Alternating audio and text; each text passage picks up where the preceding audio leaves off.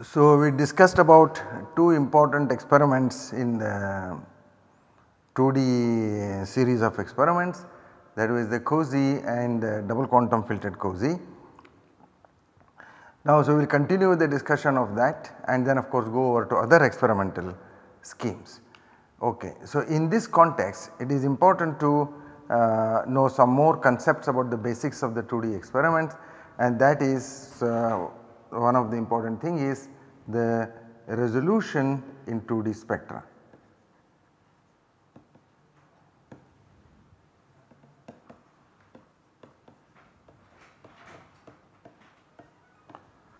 So, we should talk about the F1 dimension, or also sometimes it is called the omega 1 dimension and the F2 dimensions. So, we have to worry about the resolution in the spectra in both these dimensions. What does the resolution depend upon? So, if we want to call resolution as R, then this is proportional to the inverse of the acquisition time. So, this is the acquisition time. If T acquisition is the acquisition time, then this is the resolution is inversely proportional to the acquisition time. What does that mean? This is similar to what we had talked in the case of the 1D spectra. Suppose I have the FID here and I have various points which are collected here, so many data points which I collect, and then we say the total acquisition time is equal to, suppose I collected n data points, n times which is the dw, n times dw which is the dwell time. This is the time between two consecutive points. This is the acquisition time. So, if you collect more data points, you have better resolution in your spectra. What does that mean? Then you have a line like this, then you will have these peaks points coming appropriately at various places in your line. So, therefore, the line will be represented better and the resolution will be higher if you collect more data points. In the case of the normal acquisition, the one dimensional spectrum, or even in the 2D the normal acquisition in the when we collect the FID, it is simply the number of data points you collect. Okay. So, therefore, it is very easy to increase this resolution by increasing this number of data points. In the case of F1 dimension, the F1 dimension resolution will depend upon this is for the F2 dimension. Now, for the F1 dimension it will depend upon how many T1 increments we collect. Okay. Acquisition time along the T1 dimension will be, let us say if I want to write as T1 acquisition is equal to T1 max, let us say, is equal to n, let us say now I call it as n1 times the increment. Now I call this increment as, let us say, in. This is the same as the dw, is the same as the dw, except that increment these are collected one by one, this systematically that many FIDs are collected. That means we have n1 FIDs collected. So, if you want to increase the acquisition time along the F1 dimension, we will have to increase the number of increments, you have to increase the number of experiments, the number of FIDs you collect. So, therefore, it is a very time consuming process. Okay. So, for example, if I collect here 2048 data points in the F2 dimension, this may go for, let us say, about 50 milliseconds, assuming hypothetically. So, that is given the certain increment dwell time, it may go for 50 milliseconds. But if you want to increase from this 2048 to 4096, then it will go to 100 milliseconds. Okay, but that is no big deal. So, whether I collect the data for 50 milliseconds or 100 milliseconds or 200 milliseconds, it is not going to increase my experimental time, data collection time too much. But if I want to increase the same in the F1 dimension, if I want to collect from 50 milliseconds acquisition time to 100 milliseconds acquisition time, I have to do twice as many experiments, twice as many FIDs. So, if the 50 millisecond spectrum is going to take me about 10 hours, then if I want to make it 100 milliseconds, it will cost me how much did I say? 10 hours, 20 hours. If it is going to collect 10 hours, it is going to be 20 hours. So, therefore, the number of increments is crucial here with regard to the acquisition in the F1 dimension. So therefore experimental time along T1 dimension has to be optimally adjusted for the resolution we want. Now why is the resolution important in the case of F1 dimension? Okay. We have seen that in the cozy and the double quantum filtered cozy, in the cozy and double quantum filtered cozy, we let us say I have a cross peak like this, okay, this is the cross peak.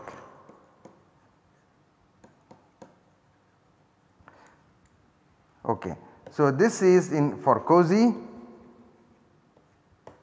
and DQ of cozy, we have seen that the cross peak for a 2 spin system has this kind of a structure, right, for a 2 spin system, and the separation between them is the coupling constant. Now we will be able to see all these 4 components if only you have enough resolution, if these lines are properly separated. Okay. So we can see this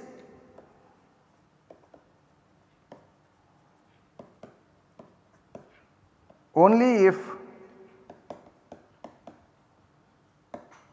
there is enough resolution.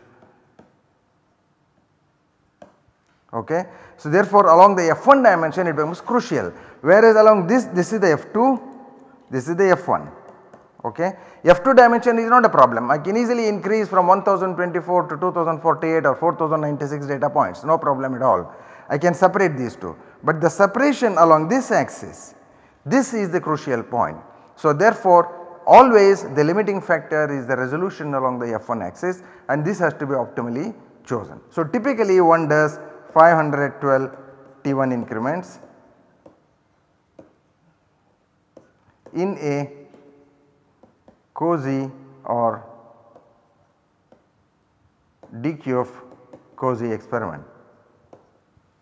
If the coupling constant is very small, then you will have to collect more. So what is the consequence? If there is not enough resolution, what will happen? Okay, if there is not enough resolution, then these positive and the negative ones, the positive and the negative components, these come too close and then to cancel their intensities. They will cancel their intensity, therefore overall your signal to noise ratio in the cross peak will get reduced. Even if you have good resolution here, if these peaks are well separated along the F2 axis, if this resolution is not enough, if they are not well separated, then they will cancel and your cross peak will have very low intensity, and sometimes you may lose it also. If it is very small like 1 Hertz or 2.5 Hertz, you may completely cancel it out and you may not see the cross peak at all. Therefore this actually is quite a important limitation for those kind of experiments where you have cozy and where you have antiphase characters. Antiphase characters meaning plus minus components along these cross peaks. Okay. So this is so far as the 2 spin systems are concerned. Now we should go and see how the spectra look like if you have 3 spins or more. Okay.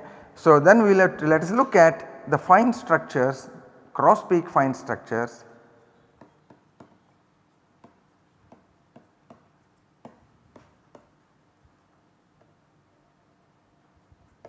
in 3 spin systems.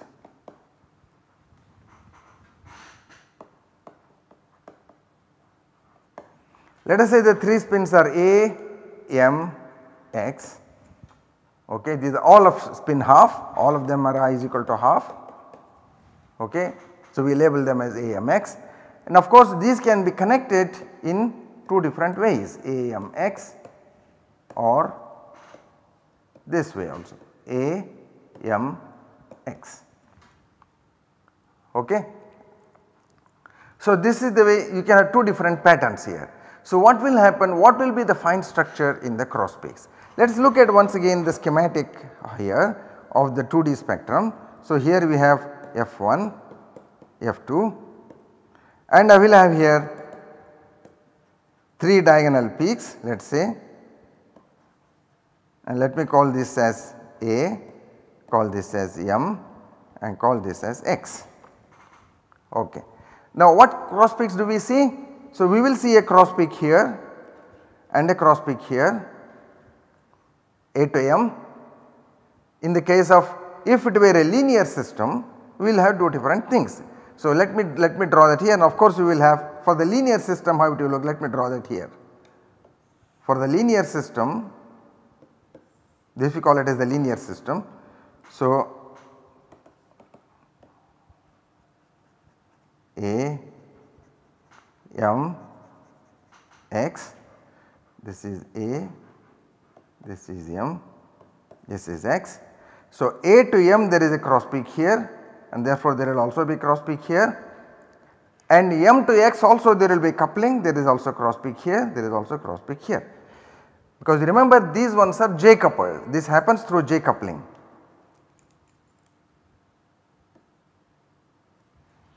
Okay, this should be in the same line. So this happens through J coupling. Now in the case of this one,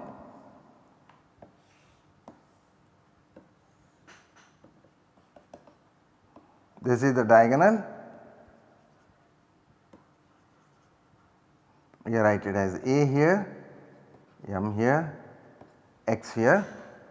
I will have the same as before here and here, but now I will also have this because I also have A to X coupling, right.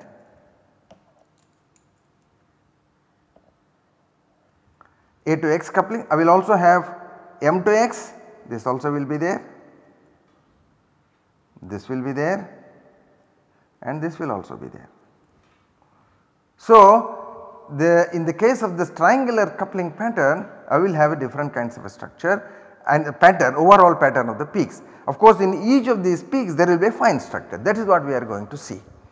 So in this case, depending upon which peak we are talking about, which coupling constant is responsible for the peak, that is important to see.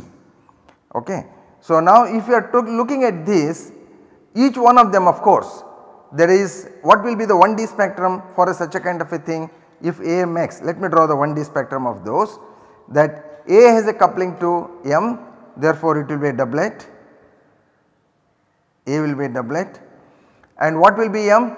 M has two couplings, therefore it will be a doublet of a doublet. Let me go.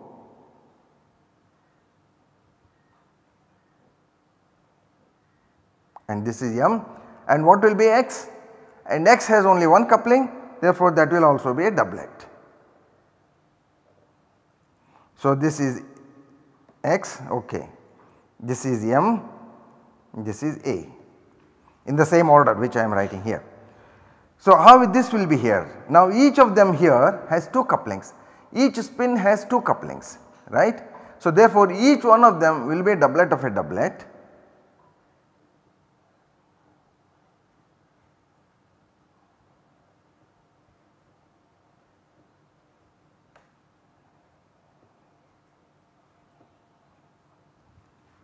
Okay. So this is X, this is M, this is A, and this fine structure will show up in the cross peaks and the diagonal peaks as well. Okay. Now which coupling is responsible for which cross peak? Suppose I take here, I will take the AM cross peak. Okay. In the AM cross peak, this is arising from the coupling from A to M. Okay. If I see here M, this cross peak, let me use a different color.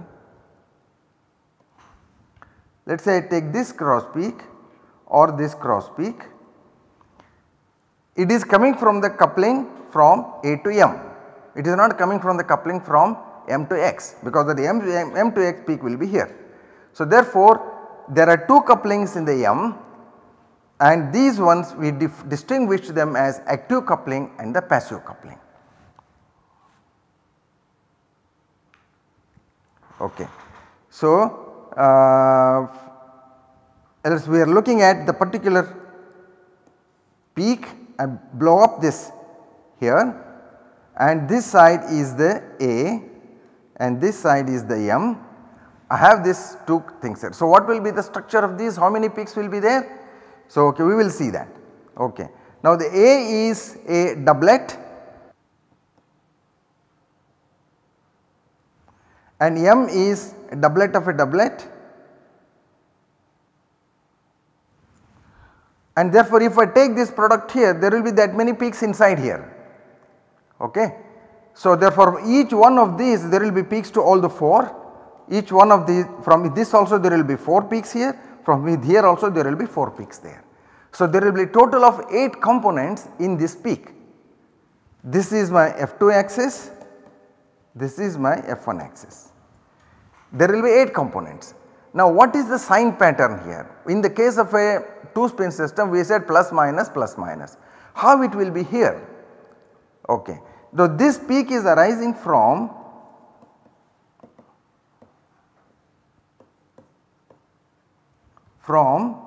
JAM. Okay.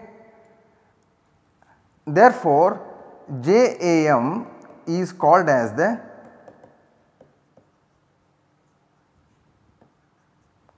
active coupling.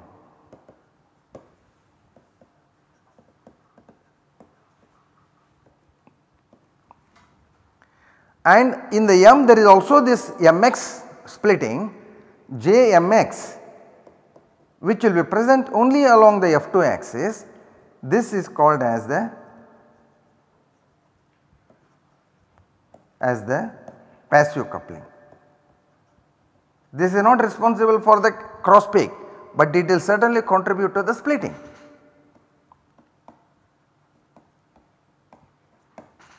Okay. So, now if I want to write the splitting pattern of both the spins A and M, suppose I have this A chemical shift here and this splits because of the AM coupling, as in the case of double quantum filtered Cauchy or the Cauchy, and this splits, this produces inside there because of the active coupling plus and minus. So, therefore, inside here there will be pluses and minuses. This splitting will lead to plus and minus. And what about the M? This is the A, this is the nu A. Let me write here nu M. Nu M will also show the AM coupling, which is the active coupling. Active coupling leads to plus minus splitting, as we have seen in the double quantum filtered Cauchy or the Cauchy. Now, what does the MX coupling do? Because this will be further split because of the MX coupling. Therefore, this will be further split into 2.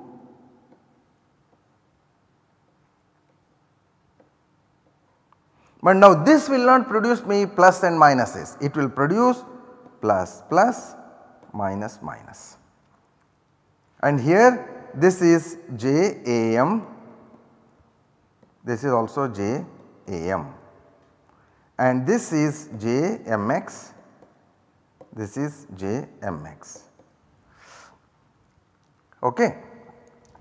So, now using this, what I will do, I will draw what will be the structure of this AM cross peak. Let me draw that once more here.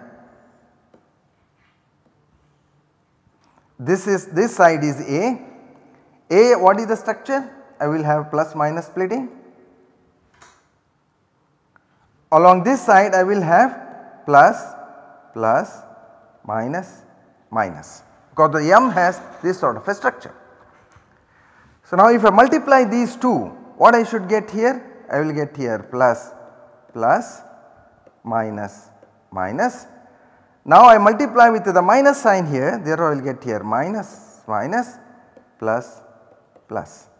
Minus into minus gives me plus, therefore inside here I will have this sort of a structure.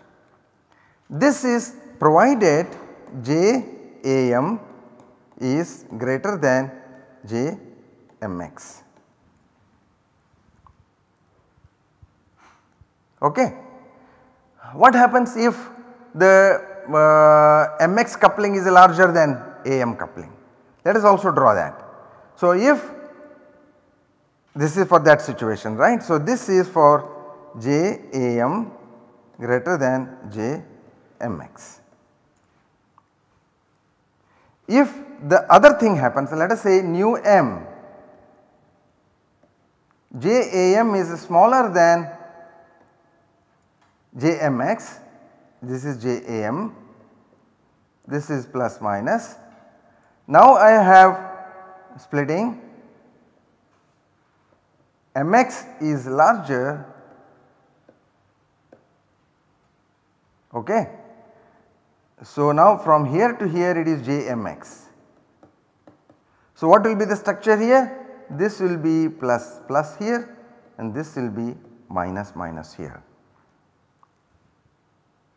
okay. So what is the thing we will get? So therefore if I want to draw that here below,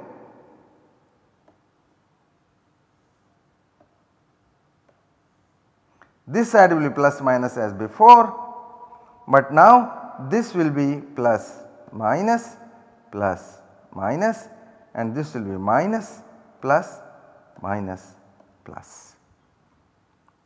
So this is the case when JAM is smaller than JMX.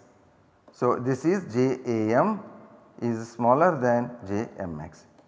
Therefore it is very crucial to see what sort of a pattern you will get in your in the cross peak, and this will tell you what kind of precautions one should take in doing your experiments.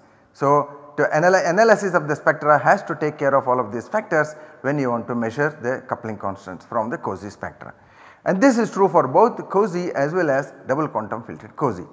Now what will be the nature of the AX coupling? There is no AX peak here, we have talked about the AM, and similar thing will be for the MX also. MX also will be for in the same manner you will have in the linear system, we are talking about the linear system here. Now this is for the linear system. So the pattern will be similar for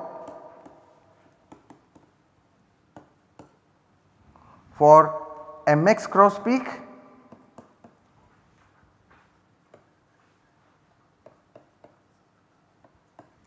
okay, and what about this peak? Let us look at the peak where this side is M, this side is A, and what will be that? Okay, here we have a doublet, so this will be a doublet, and here we will have plus plus minus minus. So therefore, and this will produce me plus minus plus minus minus plus minus plus. So therefore you see the symmetry is broken, the peaks do not look identical. In other words, what I am trying to say here is, so if I look in the 2D spectrum, this is my M and this is my A, this is my X. So I had here A, M, X. So I have the cross peak here, the cross peak here, and the cross peak here, and the cross peak here. So this is what we are looking at, right. So I showed you what is the structure for the AM cross peak, and that was A was on this side, M was on this side. In this case is the case what I have shown here, and this is M.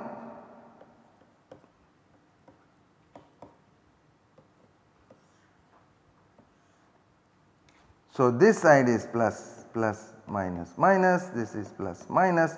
So I will have plus plus plus plus minus minus minus minus, sorry, plus minus plus minus minus plus minus plus. So this will be the structure for the other peak, yeah. So therefore depending upon which peak you are looking at, you will have the fine structure. So point to remember therefore is the active coupling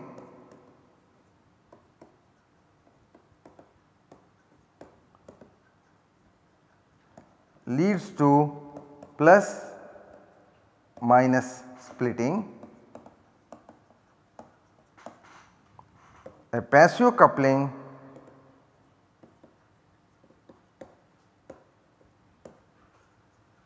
leads to plus plus splitting. Okay. So this is so far as the linear spin system is concerned. Now if I want to take a triangular spin system, this sort of a thing. Now I will have here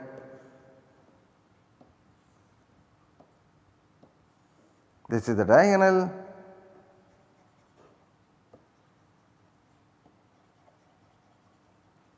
this is A M X, I will have a cross peak here, a cross peak there, cross peak here, cross peak there, a cross peak here, cross peak there. Okay. So, all these are cross peaks. Now, in each one of them we will have one active coupling and one passive coupling. Okay. In the same line. Okay. So, each one of them will have let us say I have this is A x, that is this peak.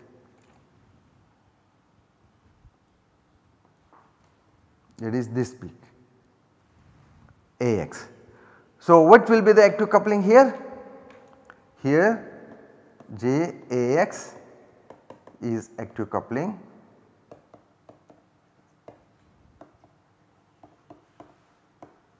because this cross peak is arising as a result of coupling between A and X. This is the same here. Okay. And the X is also coupled to M. Okay. So, the X multiplied will have A coupling and also the M coupling, and JMX is the passive coupling.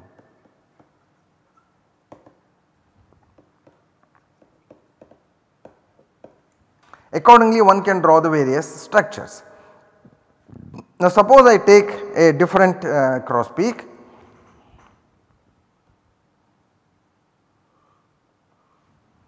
Let me say I take this cross peak. What is this cross peak? This cross peak is M on this side, because this is all A M X. This cross peak if I am taking, remember I am not taking this. When I draw here, if I draw here M, if I draw here X, then it is this cross peak. Active and passive couplings will be the same in both cases, but the fine structures will be different depending upon which cross peak you are taking. If I take M here and X here, then which is this active coupling? JMX is active coupling.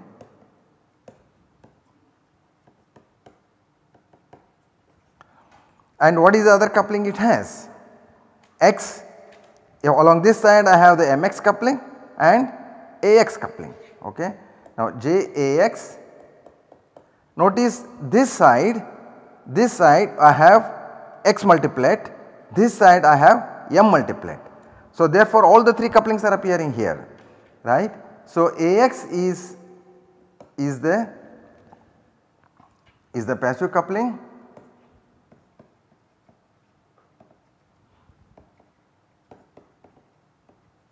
and JAM is also passive coupling.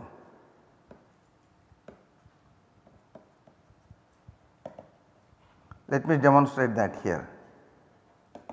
Okay. Let us draw the M multiplet. Okay. For this particular case, the M multiplet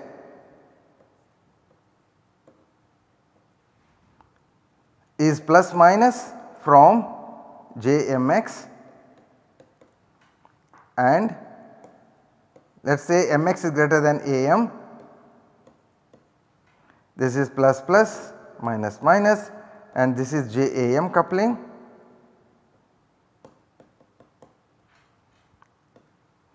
Now this is for M. Let me draw the same thing for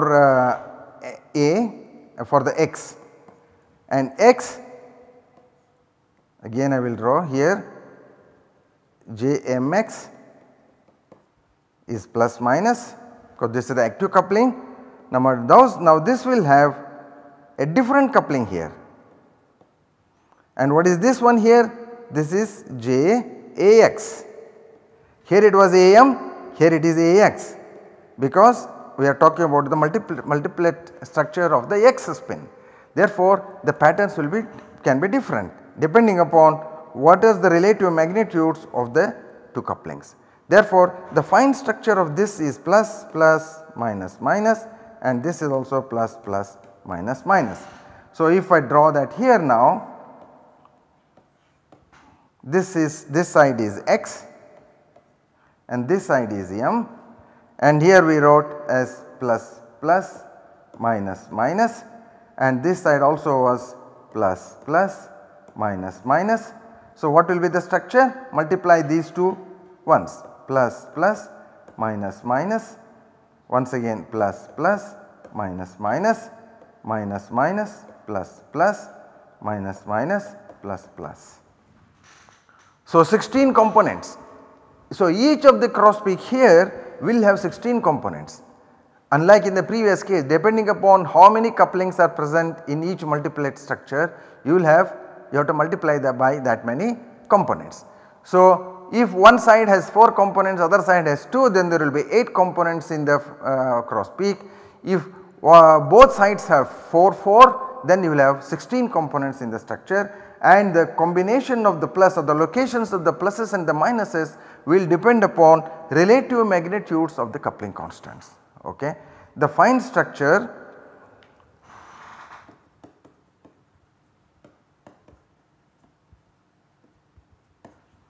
will depend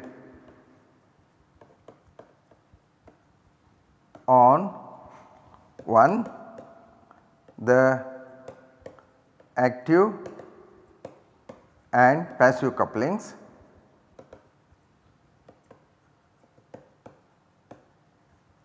and 2, relative magnitudes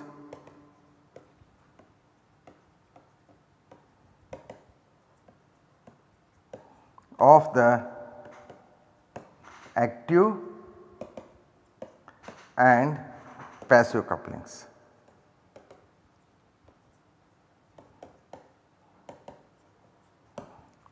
Third, the peak appearances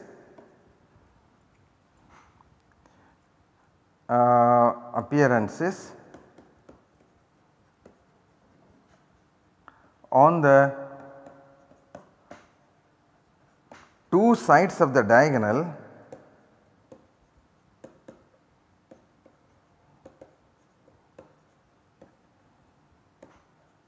will be different.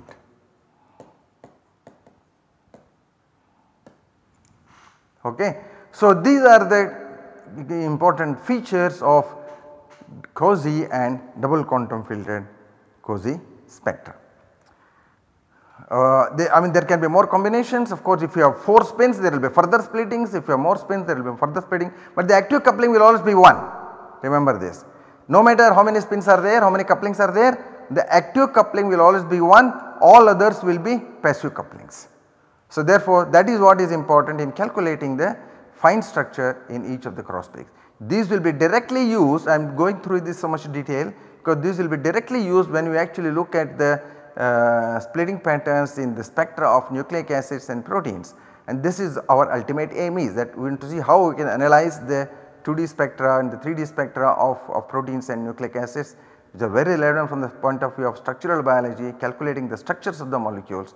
These becomes very important. Okay. So, we will stop here.